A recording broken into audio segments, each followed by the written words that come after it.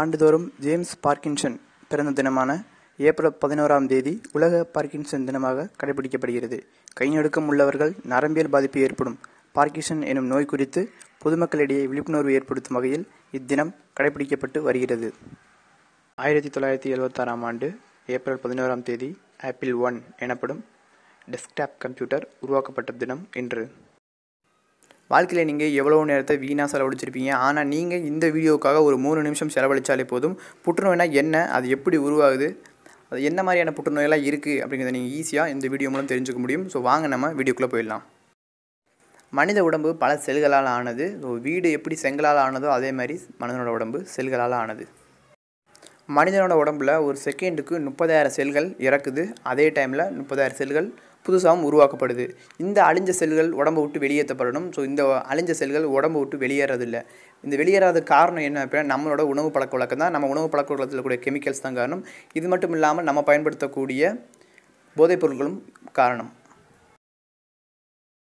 அழிஞ்ச செல்கள் எல்லாம் ஒன்று சேர்ந்து புதுசாக ஒரு செல்லை தோற்றுவிச்சு அந்த இடத்துல இருந்து தான் புற்றுநோய்க்கான செல் உருவாக்கப்படுது. இது ஒரு வகையான புற்றுநோய் உருவாகிறதுக்கான காரணம். இன்னொரு காரணம் என்ன அப்படின்னா புற்றுநோய் செல்கள் உருவாகிறதுக்கு முன்னாடி நம்ம செல்கள் எல்லாம் அழியும். ஆனால் அந்த செல்கள் அழியாமல் புதுசாக ஒரு இனத்தை தோற்றுவிக்கும்.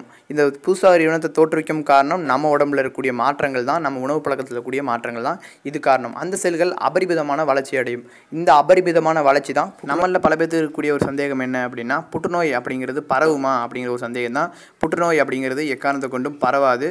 புற்றுநோய்ங்கிறது எந்த இடத்துல உருவானதோ அதே இடத்துல தான் இருக்கும். இது எக்காரணத்தை கொண்டும் உடம்புல பரவாது. புற்றுநோய் அப்படிங்கிறது தன்னோட பெற்றோற்றிலிருந்து பிள்ளைகளுக்கும் பரவுமா அப்படிங்கிற சந்தேகம் சில பேருக்கு இருந்திருக்கும். இது பரவுவதற்கான வாய்ப்பு பார்த்தீங்க அப்படின்னா 5-10% மட்டும்தான் இருக்குது. ஸோ யாரும் பயப்பட வேண்டாம். பெற்றோருக்கு இருக்குது அப்படிங்கிறதுக்காக நமக்கும் வந்துடும் அப்படிங்கிறது நீங்கள் யாரும் பயப்பட தேவையில்லை.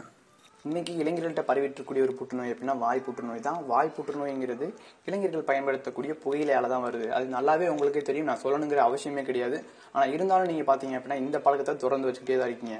ஸோ இந்த டைமில் நான் ஒரு விஷயத்த சொல்லிக்கிறேன். ஸோ பேரண்ட்ஸ் யாராவது இந்த வீடியோ பார்த்துட்டு இருந்தீங்க அப்படின்னா உங்கள் குழந்தைகளை நீங்கள் ஸ்கூல் அனுப்பும்போதோ காலேஜ் அனுப்பும்போதோ செலவுக்கு கண்டிப்பாக பணம் கொடுப்பீங்க. ஆனால் பணம் எதுக்காக கொடுக்குறேன் அப்படிங்கிற எனக்கு யோசிச்சிருக்கீங்களா? தினமும் காலேஜ் போகிறான், ஸ்கூல் போகிறான் அப்படிங்கும்போது கையில் 10-20 நீங்கள் கொடுக்குறது வழக்கம். ஸோ எல்லாரும் மாதிரியும் நம்ம பையன் டீசெண்டாக போகணும், ஸோ வாங்கி சாப்பிடும்போது எல்லாரும் மாதிரியும் ஏங்கிட்டு இருக்கக்கூடாது, சாப்பிடணும் அப்படின்னு நினைக்கிறீங்க. ஆனால் இன்னைக்கு அதை பார்த்தீங்க அப்படின்னா தப்பாக தான் நிறைய பேர் பயன்படுத்திட்டு இருக்காங்க. இதை பார்த்தீங்க அப்படின்னா சிகரெட் வாங்குறதுக்காகவும் ஸோ புகையிலை வாங்குறதுக்காகவும் பயன்படுத்திட்டு இருக்காங்க. ஸோ நான் இந்த டைமில் ஒரு விஷயத்த உங்கள்கிட்ட பகிர்ந்துக்க நினைக்கிறேன். ஸோ ஏன் கூட படிக்கிற ஒரு பையனை பற்றி தான். ஸோ அந்த பையன் பார்த்தீங்க அப்படின்னா அதிகமாக ஹேண்ட்ஸ் யூஸ் பண்ணுவான். ஓகேங்களா, ஹேண்ட்ஸ் அதிகம் யூஸ் பண்ணிட்டே இருப்பான். அந்த பையனால் ஹேண்ட்ஸ் ஒரு மணி நேரம் போட முடியல அப்படின்னா அந்த பையனால் எந்த விஷயமும் யோசிக்கவே முடியாது.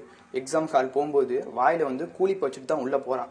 ஏன்டா அப்படி பண்ணுற அப்படின்னு கேட்டால் நான் இது வைக்கலை அப்படின்னா என்னால் எக்ஸாமே எழுத முடியாது, எனக்கு கையெல்லாம் நடுங்கும் அப்படின்னு சொல்கிறான். இதுல என்ன விஷயம், ஒரு விஷயம் தெரியுது அப்படின்னா அவன் எந்த அளவுக்கு அதை அடிக்ட் ஆயிருக்கான் அப்படின்னு தெரியணும். ஆனால் இதில் என்ன ஒரு விஷயம் இருக்குது அப்படின்னா இவன் கூலிப் யூஸ் பண்ணுறதோ ஹேண்ட்ஸ் யூஸ் பண்ணுறது இவன் பேரண்ட்ஸ்க்கு தெரியாது. இது வரைக்கும் அவங்க பேரண்ட்ஸ் நம்ம பையன் ஒழுக்கமாக தான் இருக்கான் அப்படின்னு நினச்சிட்டு இருக்கீங்க. இதே மாதிரி தான் இன்னைக்கு பல பேரண்ட்ஸ் நினச்சிட்டு இருக்கீங்க. ஸோ இந்த விஷயத்தையும் ஞாபகம் வச்சு இனிமேலாவது உங்கள் குழந்தைகளை அனுப்பும்போது என்ன வேணும் என்ன தேவை அப்படிங்கிறத புரிஞ்சுக்கோங்க. புற்றுநோய்க்கு பேர் எப்படி ஃபிக்ஸ் பண்ணுறாங்க அப்படின்னா அந்த புற்றுநோய் எங்கே உருவாதோ அந்த வச்சு தான் புற்றுநோய்க்கான பேரை ஃபிக்ஸ் பண்ணுறாங்க. நுரையீரலில் உருவான நுரையீரல் புற்றுநோய், வயிற்றில் உருவான வயிற்று புற்றுநோய்.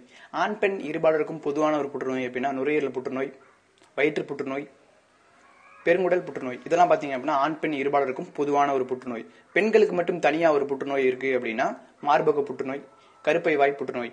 இந்த புற்றுநோய் பெண்களுக்கு மட்டும்தான் இருக்கும். இதில் கருப்பை வாய் புற்றுநோய் அப்படிங்கிறதுக்கு மருந்து பார்த்தீங்க அப்படின்னா இப்போ கண்டுபிடிச்சிட்டாங்க. இந்த கருப்பை வாய் புற்றுநோய்ங்கிறது அதிகமான உடலுறவு காரணமாக தான் வருது அப்படிங்கிற சொல்லியிருக்காங்க. இது எந்த அளவுக்கு கரெக்டு அப்படிங்கிறத பார்த்தீங்க அப்படின்னா சரியானு தெரியல.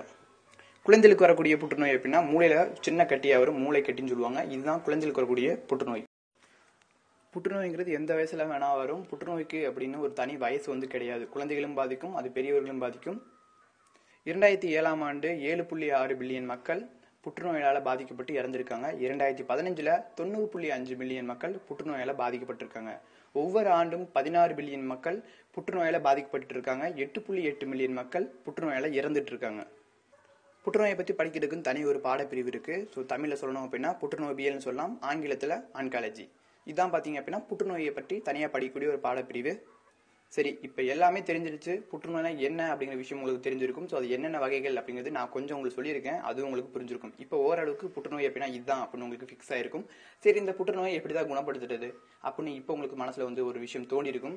ஸோ இதை எப்படி குணப்படுத்துறது அப்படின்னா இயற்கை தான். எல்லாத்துக்குமே இயற்கை முறை தான். ஸோ இன்னைக்கு நீங்க சாப்பிட்ற சாப்பாடுல இருந்து எல்லாமே பாத்தீங்க அப்படின்னா மருந்து அடிச்சாதான் விளையுது.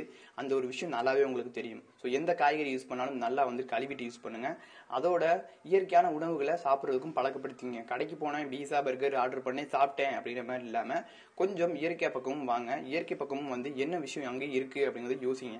ஸோ இயற்கையில ஒரு விஷயத்தை நீங்க வந்து புரிஞ்சுக்கணும். இன்னைக்கு பல மக்களுக்கு பாத்தீங்க அப்படின்னா ஹார்ட் அட்டாக் அப்படிங்கிறது பரவிக்கிட்டு இருக்கு. ஸோ இதுக்கு ஒரு மருந்து சொல்லியிருக்காங்க. என்ன அப்படின்னா ஒரு நாளைக்கு ஒரு கொய்யாப்பழம் சாப்பிட்டாலே போதும் ஹார்ட் அட்டாக் அப்படிங்கிற ஒரு விஷயமே வராதுன்னு சொல்லியிருக்காங்க. ஆனா இன்னைக்கு நம்ம மக்கள் யாருமே இதை பயன்படுத்துறதே கிடையாது. இனிமேலாவது இந்த வீடியோ பார்த்த பிறகு ஒரு நாளைக்கு ஒரு கொய்யாப்பழங்கிறது நீங்க பாத்தீங்க அப்படின்னா கிடைக்கிறது கொஞ்சம் அரிதா தான் இருக்கு. நகரத்து பக்கம் ரொம்பவே அரிது. ஸோ கிராமத்து பக்கம் இருக்க மக்களாவது பாத்தீங்க அப்படின்னா மறக்காம ஒரு நாளைக்கு ஒரு கொய்யாப்பழமா சாப்பிடுங்க. சின்ன பசங்க சாப்பிடாட்டி பரவாயில்ல, கொஞ்சம் 20 வயசு 25 வயசுக்கு மேல இருக்க பசங்களாவது சாப்பிட்டுருங்க. புற்றுநோய்க்கான சிறந்த தீர்வு இயற்கை உணவு மட்டும்தான். ஸோ இயற்கை உணவு மட்டும்தான். எக்காரணத்தை கொண்டும் இயற்கை உணவு வந்துட்டு மறந்துடாதீங்க. இயற்கை உணவை நம்ம மறந்தனால தான் இன்னைக்கு புற்றுநோய் அப்படிங்கிற ஒரு நோயே வந்து உருவாயிட்டு இருக்குது. ஸோ புற்றுநோய்ங்கிறது இவ்வளவுதான் முடிஞ்சிருச்சா அப்படின்னு பார்த்தா ஒவ்வொரு வருஷமும் 22 புற்றுநோய்க்கு மேல புதுசா உருவாயிட்டு இருக்கு. இன்னும் பல புற்றுநோய்க்கு பேரே வைக்கல. அது மட்டும் இல்லாம அதுக்கு மருந்தும் கண்டுபிடிக்கல. எந்த அளவுக்கு உங்களை நீங்க சேஃப்டியா வைக்கணும்னு நினைக்கிறீங்களோ அந்த அளவுக்கு நீங்க இயற்கையான உணவுகளை சாப்பிட ஆரம்பிங்க. கண்டிப்பா புற்றுநோய்ங்கிறது வராது. ஸோ புற்றுநோயை பற்றி நமக்கு எல்லா விஷயம் தெரிஞ்சிருச்சு எவ்வளோதான் அப்படின்னு நினைக்காதீங்க. புற்றுநோயை பற்றி நம்ம தெளிவாக ஒவ்வொரு விஷயமா சொல்லணும் அப்படின்னா கிட்டத்தட்ட 30 நிமிஷத்துக்கு மேலே ஆகும். ஆனால் நான் உங்களுக்கு 3 நிமிஷத்துல என்ன விஷயம் உங்களுக்கு புரியணுமோ அந்த விஷயத்தை எல்லாத்தையுமே கொண்டு வந்திருக்கேன். இந்த வீடியோ கண்டிப்பாக உங்களுக்கு ஒரு யூஸ்ஃபுல்லான வீடியோ தான் நான் சொல்லுவேன். இந்த வீடியோ பற்றின கமெண்ட்ஸை மட்டும் மறக்காம நீங்கள் வந்து கொடுத்துருங்க. வீடியோக்கு லைக் பண்ணுங்க, ஷேர் பண்ணுங்க நான் சொல்ல மாட்டேன். இந்த வீடியோவில் ஏதாவது குறைகள் இருந்தால் மறக்காம நீங்கள் கமெண்ட் மட்டும் பண்ணுங்க. நான் என்ன திருத்திக்கிறேன். இனிமேல் சிறப்பான வீடியோக்களை நான் உங்களுக்கு கொடுக்குறேன். வீடியோ பார்த்ததுக்கு ரொம்ப நன்றி.